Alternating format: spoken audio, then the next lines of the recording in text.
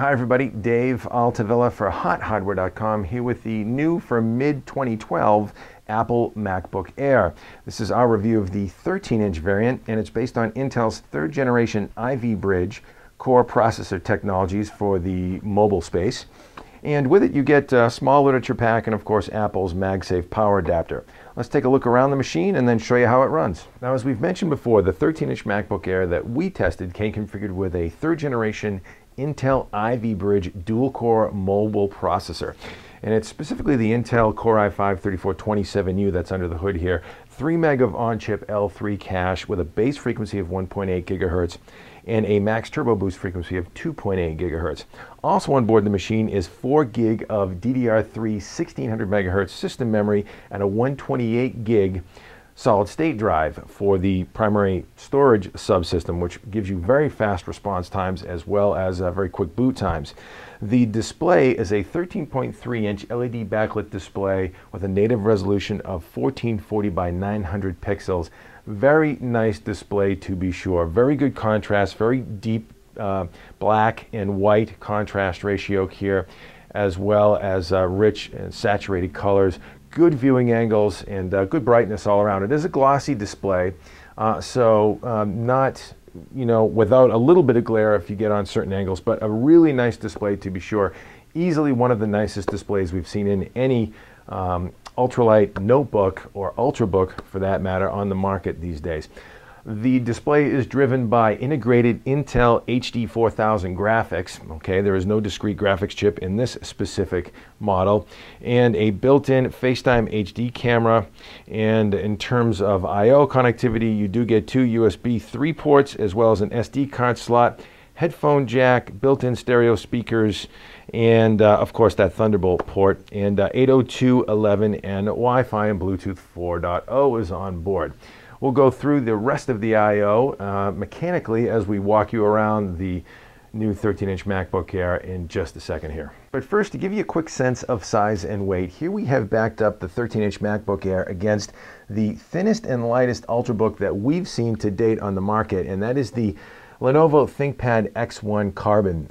This is a very thin and light Ultrabook on the PC side against its Mac competitor here. And as you can see, the 13-inch MacBook Air is quite a bit thinner than the X1 Carbon. 0.11 inches thick at its thinnest point here, 0.67 inches thick at its thickest point here in the rear, versus the Carbon at 0.71 and 0.31 up here at its thinnest point.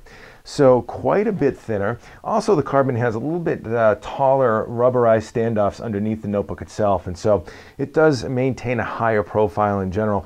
Still a very thin Ultrabook, but a thinner MacBook Air.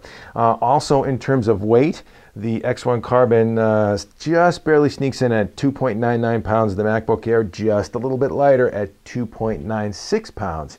So, again, very thin and light machine to be sure, and rivaling the thinnest and lightest Ultrabooks on the market today. Now, in terms of feel in the hand, the MacBook Air 13-inch is built with a solid aluminum unibody construction, classic Apple build here with a nice brushed aluminum finish.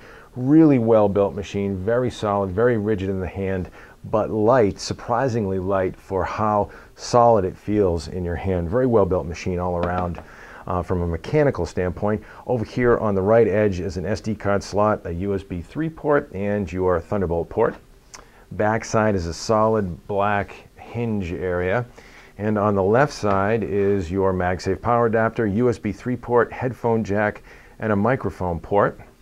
Rolling around to the front, there is this ever so slight little indentation in the chassis that allows you to get your finger in there and open the machine up. Very well built machine, very solid, very rigid, and surprisingly up for taking some abuse. You would think with a thin and light machine like this it might feel flimsy, but not at all. This MacBook Air is built to last, to be sure. And of course the keyboard area of the 13-inch MacBook Air, also a very well built part of the construction. Here you've got that all aluminum backing around the keycaps. The keycaps themselves have a soft flat finish to them, no texture really whatsoever. Spacious keycaps, spacious keyboard. Wish we had a little bit more travel in here A little bit more tactile response to the keys would be nice, but not bad. A comfortable typing experience for sure on the 13-inch MacBook Air.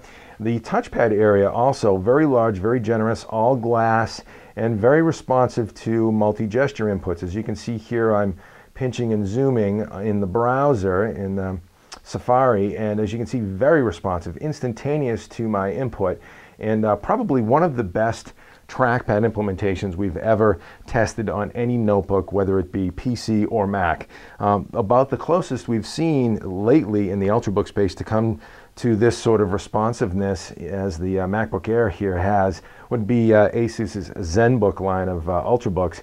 But even so, still not quite as responsive as you see here in the MacBook Air. Very, very impressive and indicative of the MacBook experience in general in terms of that touchpad implementation. And from a performance standpoint, let's first take a look at boot times. We'll go ahead and hit the power button here. And we're going to boot this MacBook Air from its 128 gig SSD, that's a solid state drive. You can configure your MacBook Air with up to a 256 gig SSD as well. As you can see, we are already on the desktop, so very fast boot time here for this model of the MacBook Air, about 13 to 14 seconds to get to the desktop. Impressive, actually. Finally, here we are running Cinebench 11.5, and this is going to be the graphics portion of the benchmark suite. The CPU side of the benchmark scored 2.59 points for the 13-inch MacBook Air, which is about on par with the average Core i5-3427U processor that we've seen configured in the average Windows Ultrabook. However, on the graphics side, in this test that you see running here, we're going to score just shy of 19 points, or 18.84 to be exact, which is quite a bit faster than the average Windows Ultrabook, running again the same identical processor with integrated Intel HD 4000 graphics.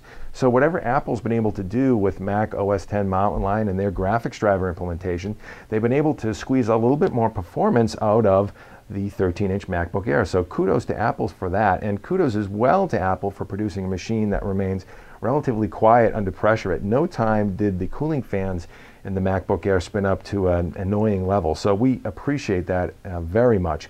This machine, as configured, the 13-inch MacBook Air, is delivered to us with a 128 gig SSD, retails for $11.99.